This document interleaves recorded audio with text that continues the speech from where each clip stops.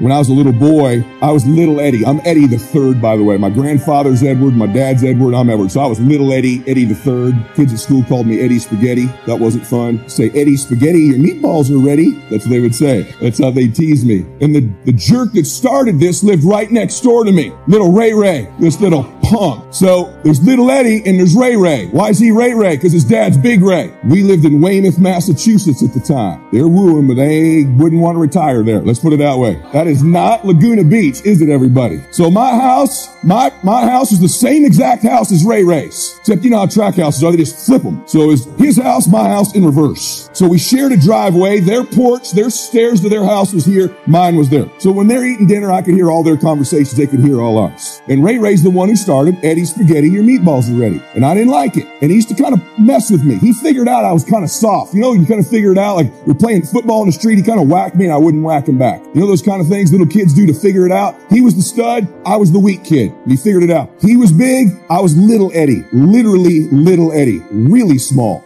And so Ray used to kind of slap me around a little bit. And one day we got in a little scrape behind the cars in the driveway. And Ray kicked my ass. Pretty good. Pretty damn good. To the point where I ran away from him crying. Maybe you can relate to this. And I ran into the house and my mom was on the porch. Oh my gosh, Eddie, what happened? Mama, Ray, he slapped me, punched me in the face. Oh, come here, sweetheart. Remember, come here, baby. We're in the kitchen and she's hugging me. It's okay. He's a bad boy. His daddy's been in jail like 3 times.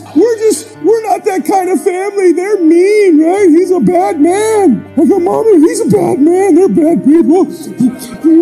And I can hear, here comes Big Ed down the hallway. I can hear him. I'm thinking he's going to give me a big hug too, right? My dad goes, what the hell's going on in here? My mom turns around and says, this criminal next door, Ray, has assaulted our son for the 400th time. That's what's going on here. Are you going to do anything about this? And my dad goes, get your hands off him. He goes, get over here. And he gets down at my level and he goes, look at me. You are leaving this house and you are going back over there and you are kicking his ass. You understand me? I'm like, no, Dad, he always kicks my butt. He said, you don't come back in this house until you kick his ass. You understand me? My mom, Ed, what are you doing? Debbie, stop it. I know what I'm doing here. Don't come back here till you beat him up. You understand me? Okay, Daddy. And I walk out of the door and I walk over to their porch, which is like 3 steps from ours. And my dad's behind the screen. I see him in the kitchen behind our screen with my mom. My mom's crying. My dad's like, I got this, right? And I knock on the door, their screen, and Big Ray all tatted up, no shirt on. He's through the screen. What's up, Eddie? I said, Big Ray, my dad says I have to come over here and kick Ray's ass or I can't come home for dinner. So, and Big Ray goes, I like that kind of party. Let's get it. I'm serious. I hear him at the door. Ray. That's how he yells. Ray, get over here. Little bulldog comes running up.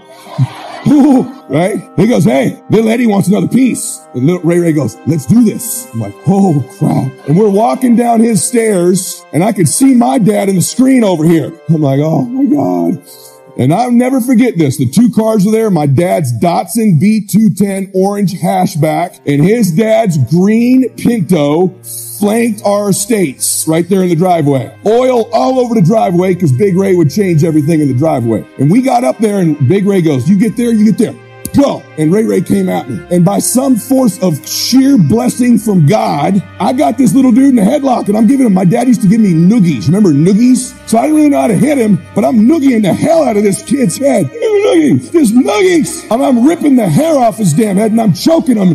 Noogies. I'm kind of looking back at the screen and see my dad. I got him, Dad. And so finally, I'm noogieing this kid to death. Literally can't breathe. And so finally, Ray's going, get him, Ray. I'm hearing him yell, get him, Ray. I'm like, noogies. And I won't let him go. He's trying to squirm. And I'm like, boom. I'm kind of slapping him in the head. These little boys out there, right? And so finally, I kicked his ass, right? No. So Big Ray stops it. Big Ray pulls us off each other and he goes, Ray, he got you. Let's shake his hand. And we shook hands. And I walked home. My dad's like, now get in here. Let's make some spaghetti. Let's do this, right? So proud of me. See, thing about push-up is once you get started, it's difficult. But let's say by the grace of God, somehow you get 20 cranked out. And then you just keep on, and then you throw some prayer in the game, and the next thing you know, you got 40 knocked out. But you steady press it. What you don't see is you developing a strength with that pressing. And then somehow you get to 70, and you look up, and everything on you shaking. Your teeth is cracking. Your eyes is busting out your head. You can't believe what's happening to you. You get to 80, your clothes don't look the same no more. You somehow get to 90, and it's all coming loose now. And then through prayer in some kind of way, you ain't got to know how. You just got to start. See, too many people try to figure out the how. Now you're trembling. You're shaking. Everything in you is about to blow up, but you done 100 push-ups. Now, somebody come to you and say, man, you say, wow, I did 100. I'm successful now. And then you say, well, good. Now I'm successful. What I got to do to stay successful? Hold that position. After you done 100, lock and hold. That's how hard it is to be successful. But in that mere description right there, most people go, I ain't finna try that. What got me to this position is I went ahead on and tried. I didn't even have the ability, and I still have struggled. But guess what? I'm holding, but I ain't holding by myself. See, you keep going to church and you keep memorizing these scriptures, but you got to put them to application. If he all that in a bag of chips, if he can do anything but fail, why you keep bringing up the failure? It doesn't make any sense. You can have a life. Ain't this a Bible verse say something about, if you have a life, come to Christ, you have life and have it more abundantly. Something like that, right? I don't try to do that, cause what I don't do is I don't put myself in Bible verses that ain't got nothing to do with me. You know what I'm saying? Some of y'all always want to plug yourself into all the scriptures. Some of them scriptures is for people that don't do certain things, then this is the result. You ain't got to plug yourself in there. Like it's a scripture that says something about the poor. The poor will always be with you. It don't say the poor will always be with you, Steve. Why am I putting myself in that Bible verse? He just talking about if you don't believe in your heart and don't doubt. He talking about if you have faith without works is dead. He talking about if you do that. Don't put yourself in there. But if you want to justify why you poor, then you whoops that one out. I don't want to be in that one, so I don't pull it out.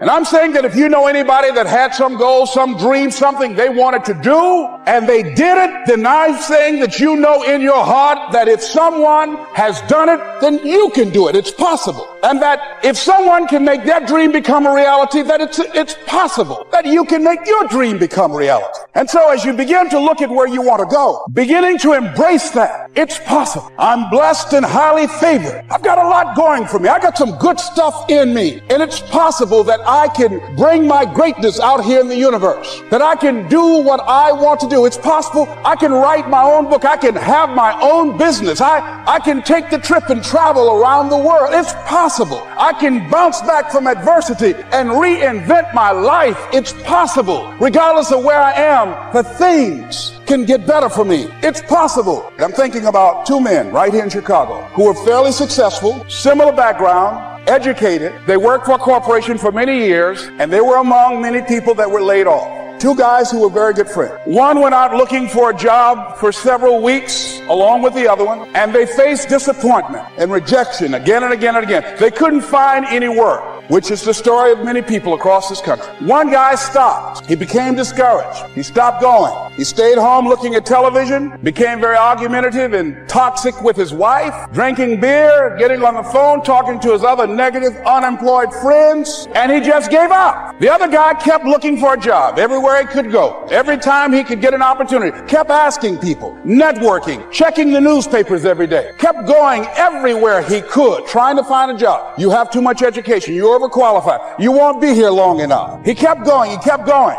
He went to a place and said, look here, I tell you what, if you can't hire me, and I know you can use my talents, abilities, and skills, I don't want to sit home and do nothing. Just let me do some volunteer work. You don't have to give me anything, all right? I just want to work. I want to be busy. Guy said, okay, it's on you now, but don't expect me to give you anything. It's okay. This guy came in and worked. He was the first one there. The last one to leave was the best employee there. About 4 weeks later, one of the top managers quit. They were looking for a replacement. Guess who they selected? This other guy. This guy who was volunteering his time. He got the job. What was the difference between the two men? Eyesight and mindsight. Eyesight is judging on what you see, judging according to appearances. But mindsight is how you interpret what you see. One guy said, it's not possible. It's over. I'm finished. I can't do it. I can't make it. He surrendered. I've faced rejection again and again. I'm not going anymore. There are no jobs out there. But this other guy, he felt that in spite of the no's and rejections, in spite of how bad the economy is, in spite of what the newspapers are saying, that it's possible that somebody somewhere will give me a job. He just kept going, thinking it was possible. Guess what, ladies and gentlemen? That's what we have to do with our dreams. Because things happen to you in life that you can never, ever anticipate. And many times when those things happen, you want to give up. I remember when I was in broadcasting, when I was a disc jockey, I became very controversial, not only being a disc jockey, but I felt that radio was something that you not only entertain people with, but you also empower them, you educate them. Now there's all kinds of winters. Not just the winter of the season, but there's all kinds of winter. Winter time, the down time, the discouraging time. One writer called it the winter of discontent. The winter when you can't figure it out, the winter when it all goes wrong. Economic winters, social winters, political winters, and personal winters. When your heart is smashed in 1,000 pieces, the nights are unusually long. It's called winter time. Barbra Streisand sings, it used to be so natural to talk about forever, but used to be's don't count anymore. They just lay on the floor till we sweep them away. You don't sing me love songs. You don't say you need me. And you don't bring me flower anymore. A song of winter. But hey, we're acquainted with all those winter scenarios. We've been through them all. Now the question is, what do you do about the winter? Well, you can't get rid of January by tearing it off the calendar. But here's what you can do with the upcoming winters of your life. The long ones, the short ones, the easy ones, the more difficult ones. Here's what you can do. Get wiser and stronger and better. Just make a list of that trio of good words. Wiser, stronger, and better. To challenge for yourself the upcoming winters of your life, don't you think you could read more? Pick up the scenario, pick up the books, pick up the cassettes. So I would put some stuff on cassettes so you can listen to it. Put it in books so you can read it. Now putting it on video so you can see it. Telling you, anybody that wants to can get wiser. Next is stronger. Anybody can get stronger. If you're willing to do the push-ups, you can get stronger. If you're willing to put yourself through the paces, you can get stronger. Can you develop stronger skills? And the answer is yes. Start practicing, practicing, practicing. And you can get stronger. Can you get stronger in handling life situations? Of course. But you got to go to work on yourself. You can't blame out there wishing it was easier. Wish you were stronger. And here's the last one. Get better. Anybody can get better. Language, we can all get better. I've been lecturing now for 33 years, and I'm telling you, today versus 33 years ago, I'm better. First time I gave a talk, I stood up, my mind sat back down. I mean, you know, I've been through that whole deal. Opened my mouth, nothing came out for a while. My knees are banging together, the sweat's pouring off my face, I'm shaking like a leaf. It's called terror, in case you haven't tried it. It was first attempts, but I'm telling you, I got through it, and I did it again, and I got through it, and I did it again, and I got through it. And now, of course, I can lecture for a few hours in one day. Anybody can get better. Develop the skill, okay? Handle the upcoming winter. Don't wish away the winters. That's called naive. Wish for the skills. Wish for the strength. Wish for the wisdom. Here's the second major lesson in life to learn. Learn how to take advantage of the spring. Uniquely enough, spring follows winter. And pray tell how often? 6,500 times. I mean, those are good odds. I'd gamble on it one more time. I mean, those are good odds. Every time. You can't beat those odds. Spring is called opportunity. Another day is called opportunity. Days follow night.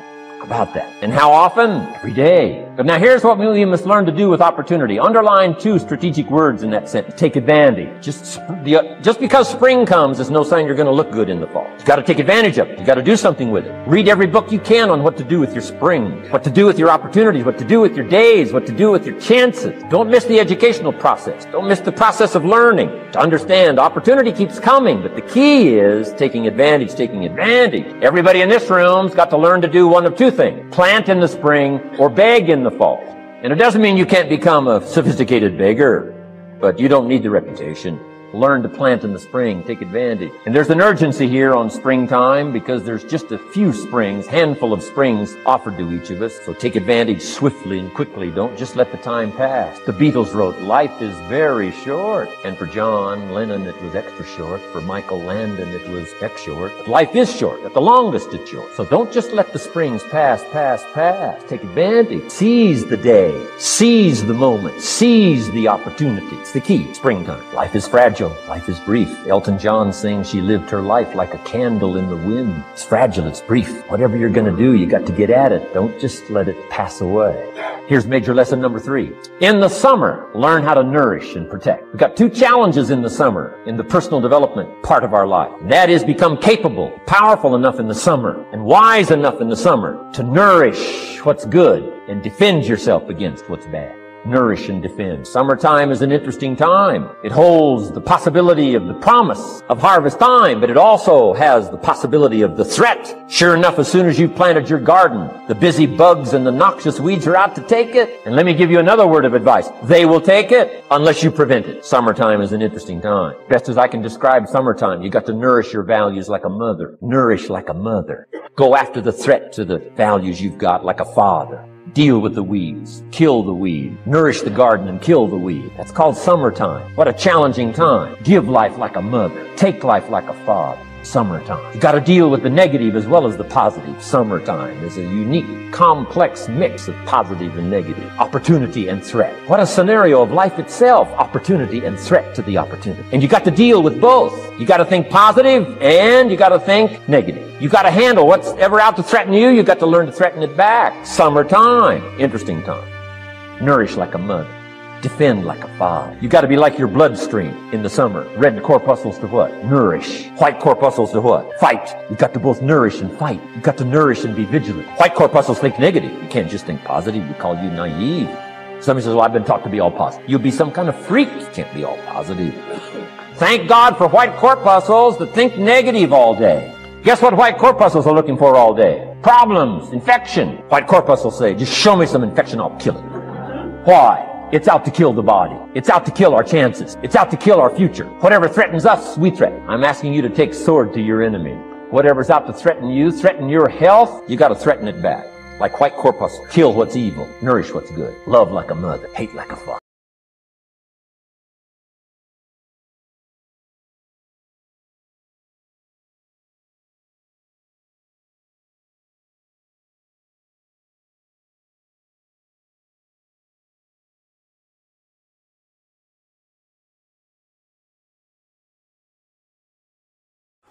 Okay, Daddy. I wake out of the door. I am walk over the airport, which is like 3 steps from our by dad's in behind the scene. I see him in the kitchen behind our screen with my mom. My mom crying, my dad like I got right, and I knock on the door. There screen the big Ray all tatted up shirt on. He thought the street. What up did he said? I'm Big Ray. Dad, I have come over the kick and row as I cannot come home for dinner. So, and I row goes. I like the kind of prey. Let and serious. I hear him at the door. Right. I tell you, right. And get over here, little red, little birdless come running up, right. He goes, hey, little idiot, want to another pieces, Ray. Goes, let's do this like crab. Wake kingdom down his stairs, and I could see my dad in the screen over, and I like my, and I never forget on the 2 car, and my dad distance by 210 organ has back on his dad. Green Pinito Fixel our street right there in their driving oil all over the driving because big raw wood change never delivery we got to their big gozes you got to raw come at by some forces of share blessing from I got the little dude and hooked. I'm driving daddy, give up some notice, remember. I really know how hit him and I'm looking hell out of this kid. I'm looking just mugging and I'm rebelling off here his dream. Thank you for watching. Like, share and subscribe.